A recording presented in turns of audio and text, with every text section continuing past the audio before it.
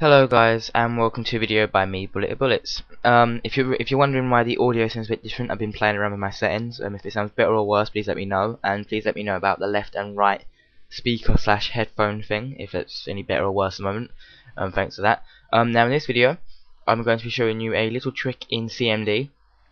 Now, unfortunately, to my knowledge, and correct me if I'm wrong, but this only works in Windows XP. And some people have been telling me that it only works in Windows XP Pro, but I think it is just in all Windows XP, yeah. So also you go to Banana or your Start menu, and then you go to Run, go to CMD, and now you're in here. You put this in. It's systeminfo and then find uptime. I'll leave exactly what to write in the description.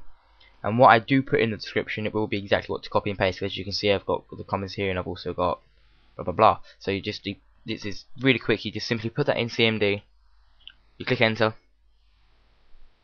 It will do some stuff, and then it will tell you exactly how long your system has been running since it was last booted.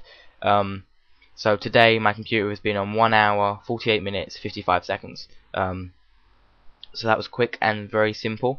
So this is just a really, honestly, I think one of my quickest videos I've ever done. Just showing you a trick in CMD of how to find your uptime on your computer since last booted. So if I do that again quickly,